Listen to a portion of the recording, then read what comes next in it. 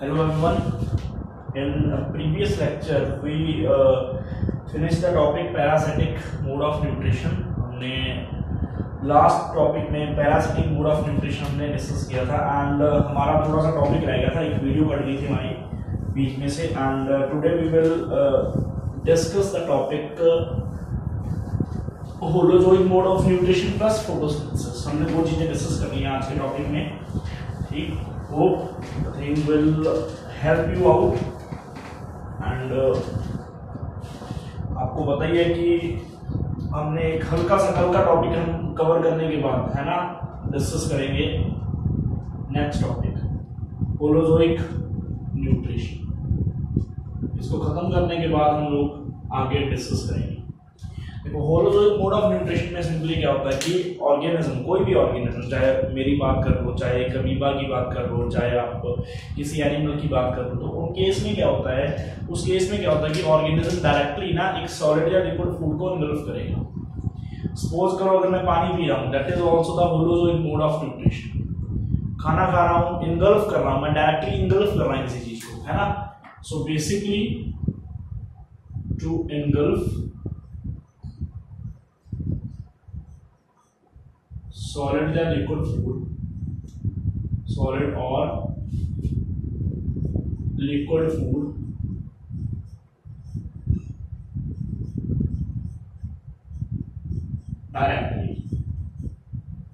Directly solid या liquid food को engulf करना, that is known as holozoic mode of nutrition. ये बाकी मोड ऑफ न्यूट्रिशन से डिफरेंट कैसे है? देखो, बाकी के मोड्स जो थे हमारे, है ना, किसी में अब्जॉर्बटिव था, मतलब सेल्स कुछ डाइजेस्टिव एंजाइम स्टोर कर रहे थे, डाइजेस्टिव एंजाइम्स उसको सिंपल फॉर्म में ब्रेक कर रहे थे, तब जाके क्या हो रहा था कि चीज़ों को हम सिंपली कह सकते हैं कि वो सिंपल फॉर्म्स को अब्जॉर्ब कर रहे थे। लेकिन यहाँ पर क्या है कि सबसे पहले हम सॉलिड या लिक्विड फूड को डायरेक्टली खाएंगे, इसके बाद हमारा डाइजेस्टिव सिस्टम जो है, जो मेरा डाइजेस्टिव सिस्टम है, दैट विल वर्क आउट। वो सारे का सारा सिस्टम जो है उसको डाइजेस्ट करेगा, डाइजेशन के बाद अब्जॉर्प्शन होगी, अब्जॉर्प्शन के बाद of course my circulatory system और we can say the transportation का जो सिस्टम है मेरे अंदर, that will pass each and every component of food to the different body cells. Okay, so this was all about the holozoic mode of nutrition, but in today's topic we will discuss about the topic photosynthesis. आज के topic में हम लोगों ने discuss करना है photosynthesis के बारे में। Let's begin with the topic photosynthesis.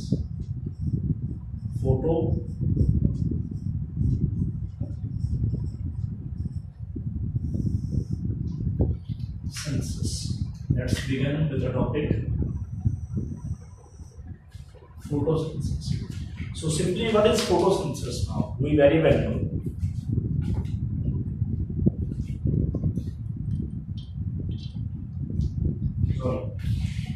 तो फोटोसिंथेसिस क्या है? एक प्रोसेस है, एक बायोलॉजिकल प्रोसेस है, वी वेरी वेल नो। एक बायोकेमिकल प्रोसेस है जिसमें living organisms prepare their own food by utilising carbon dioxide, water, even in the presence of sunlight with the help of chlorophyll, है ना। तो ऐसी कुछ डेफिनेशन हमने प्रीवियस क्लासेस में पढ़ रखी है। तो अगर मैं इस प्रोसेस को डिफाइन करूं, basically photosynthesis is anabolic means जिसमें कोई ना कोई चीज सिंपल से कॉम्प्लेक्स बनेगी, है ना, सिंपल मॉलिक्यूल से कॉम्प्लेक्स चीज बनेगी। तो anabolic process,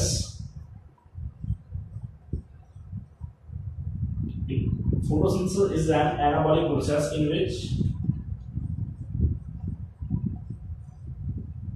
in which plants or some bacteria, plants make their own food। अभी ये हम सिंपल सी डेफिनेशन पढ़ते हैं। अभी यहाँ पर फूड क्या है? जनरली C6H12O6 ग्लूकोज की फॉर्मेशन करते हैं। ठीक है जी, किस चीज को यूटिलाइज करके? By using carbon dioxide. Carbon dioxide को यूज करेंगे। देखो ये फोटोसिंथेसिस एक प्रोसेस है, एक ऐसा प्रोसेस है जिसमें प्लांट फूड ग्लूकोज प्रिपेयर करेगा बाय यूजिंग CO2। वाटर की भी का भी यूज होगा। कुछ बैक्टीरिया वाटर की जगह पर यहाँ पर H2S भी यूज करते हैं। प्लस इसके अलावा हम लोग डिस्कस करते हैं कि सनलाइट और लाइट, सनलाइट लिख लो और लाइट लिख लो, आपकी मर्जी है, लाइट भी यूज होगी। हमें सिर्फ मतलब है यहाँ पर बेसिकली व्हाइट लाइट से। व्हाइट लाइट में भी कौन सा पार्ट है? जनरली ब्लू एंड रेड, ठीक है जी। Sunlight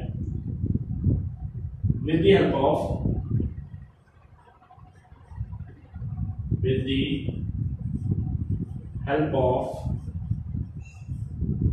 chlorophyll molecule।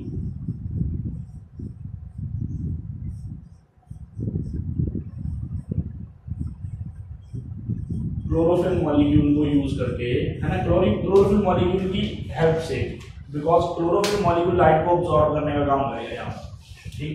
अब इसकी मैं अगर मैं केमिकल इक्वेशन लिखूं, if I write down the chemical equation for this process, तो इसमें सिंपली क्या होता है कि देखो CO2 यूज होनी है, नो डाउट, अनडाउटफुली CO2 यूज होगी, प्लस वाटर यूज होगा, ठीक है जी। एंड हमारे पास क्या बनेगा अल्टीमेटली? ग्लू C6H12O6 प्लस यहाँ पर हमारे पास ऑक्सीजन भी निकलेगी, प्लस तो वाटर मॉलिक्यूल्स भी हमारे पास निकलेंगे। अब इसको हल्का सा बैलेंस करेंगे हम, वी विल बैलेंस दिस। यहाँ पर CO2 के 6 मॉलिक्यूल चाहिए, 12 चाहिए वाटर के मॉलिक्यूल्स, ठीक है जी। एंड एक हमारे पास ग्लूकोज का मॉलिक्यूल बन जाएगा, एंड 6 ऑक्सीजन एंड 6 वाटर के मॉलिक्यूल हमारे पास दोबारा से वापस बन जाएंगे, ठीक है। एक्चुअल में कहानी कुछ ऐसे है, यहां से केमिकल लोकेशन से मैं कुछ चीजों को क्लियर करना चाहूंगा, ठीक। जो आपके पास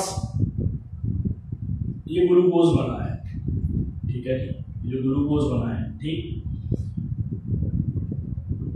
इसमें जो कार्बन है वो बेसिकली यहां से ली गई है, आपको पता ही है, तो पता चल रहा है हमें बेसिकली। इसके अलावा अब ये जो ऑक्सीजन है, ये जो ऑक्सीजन हमारे पास निकली है वो यहां से नहीं निकली, वो यहां से नहीं निकली, उसका सोर्स है क्या चीज? Water. Water is the source for oxygen in case of photosynthesis. पता कैसे चला? कि उन्होंने ना कुछ बैक्टीरिया को यूज किया, बैक्टीरिया जो कि H2S यूज करते थे, हाइड्रोजन सल्फाइड को यूज करते थे बेसिकली फोटोसिंथेसिस के लिए, अपना फूड प्रिपेयर करने के लिए। तो उनके केस में ना सल्फर डिपॉजिट रहता है, सल्फर डिपॉजिट होता रहता है सल्फर बैक्टीरिया के केस में, है ना। तो इसीलिए हम वहां से कंक्लूड कर सकते हैं कि यार ये जो ऑक्सीजन आ रही है, the source of that oxygen is actually the water, not this C oxygen, okay. तो एंड इसमें हमें क्या यूज होगा? ऑफ कोर्स लाइट यूज होगी, एंड लाइट का एक रीजन होता है जिसका नाम है पार, that is photosynthetically active region, ठीक है। एंड फोटोसिंथेसिस के लिए 2 लाइट्स बड़ी इंपॉर्टेंट रहती है, एक रहती है ब्लू लाइट, ठीक है जी, एक रहती है रेड लाइट। ये 2 कलर की लाइट फोटोसिंथेसिस के लिए जरूरी है, ब्लू एंड रेड। मैक्सिमम जो blue and red light he absorb होती है बाय द क्लोरोफिल मॉलिक्यूल्स और बाय द फोटोसिंथेटिक मॉलिक्यूल्स, ठीक है।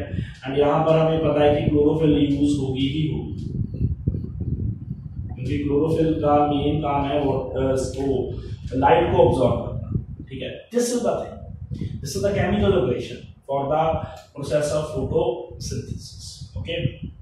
अब अगर मैं इस पूरे ओवरऑल रिएक्शन की बात करूं तो इसमें कुछ स्टेप्स इन्वॉल्व रहते हैं, देयर आर फ्यू स्टेप्स, ठीक है, जो एनसीईआरटी ने भी मेंशन कर रखे हैं आपकी 10th की क्लास में, लेकिन हम थोड़ा सा बियॉन्ड पढ़ेंगे इस टॉपिक को, तो अभी हम लोग डिस्कस करेंगे इसके स्टेप्स के बारे में, ठीक। तो सबसे पहले स्टेप्स इंक्लूड, स्टेप कौन सा स्टेप है? सबसे पहले लाइट अब्सॉर्ब होना, लाइट एनर्जी absorption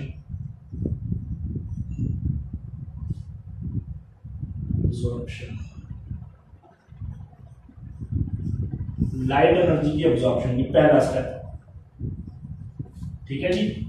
अभी सेकंड स्टेप हमारे पास क्या रहेगा कि उस एनर्जी को कन्वर्ट करना, conversion of light energy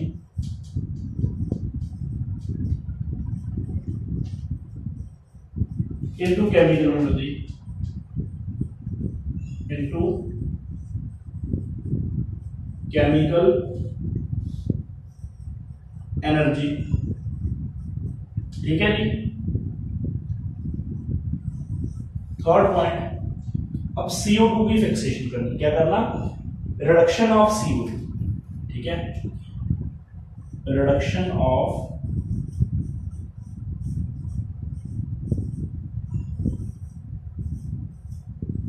CO2। देखने को तो बहुत इजी लग रही है चीजें, लेकिन थोड़ी सी ये कॉम्प्लेक्स है, तो हम लोग डिस्कस करेंगे कि ये कैसे सिस्टम सारा चलता है। बेसिकली यहाँ पर ना क्या है, ये जो केमिकल एनर्जी बनती है वो वाटर की स्प्लिटिंग से बनती है।